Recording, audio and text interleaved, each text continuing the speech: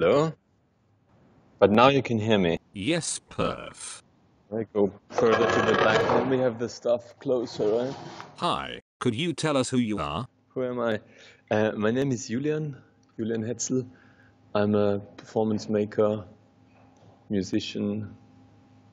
I'm born in Germany, in the Black Forest.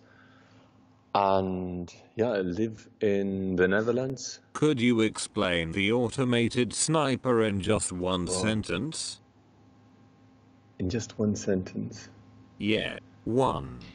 It's a performance on the art of warfare. What makes the automated sniper special in relation to other projects is that it includes the audience and it includes different forms of spectatorship, and it's based on gaming. Like, gaming is a core element of the show, so we invite people to take part of it. We have a person shooting from a distance.